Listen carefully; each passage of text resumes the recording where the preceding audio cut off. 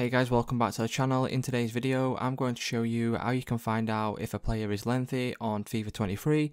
So first of all, what you'll need is either a desktop or your mobile phone so you can head over to a browser. And then once you are on a browser, you'll just simply need to search for Footbin. So once you search for Footbin, as you can see, there is a search bar right here and you can search for any player within the game, or you can come down to the players that are featured right here. So for example, I will just go ahead and search for Erling Haaland. So if you search for Erling Haaland, as you can see, Erling Haaland is actually lengthy, and you can see that right under the card right here.